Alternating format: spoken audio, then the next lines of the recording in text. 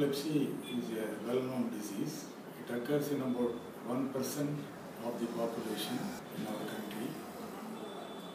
Epilepsy is due to abnormal activity of the cells in the brain, which results in unconscious state, or due to a movement of a limb or the face or the entire body. And this is known for several thousands of years. It has been described well in Tamil literature in Siddha system of medicine some 3000 years ago.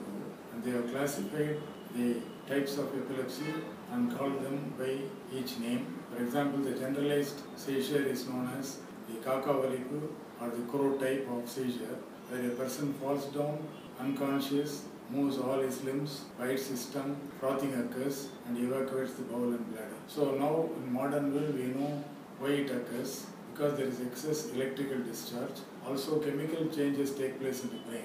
The epilepsy can easily be controlled with adequate drugs. It has got to be diagnosed properly, and each type of epilepsy has got a specific type of drug. It is given for some time, it may be given for 2 to 5 years of time. The epilepsy can be controlled, and once the seizures are controlled, they can lead a very normal life. They can be as good as anybody else. Very famous people have had fits and they are still working, and nobody knows that they got seizures, and some of them are ambassadors for seizures, and they give expert advice for the patients. So this has got to be understood that seizures are controllable, treatable, and one can lead a very normal life, provided they take the drug adequately with the advice of appropriate doctor. Thank you.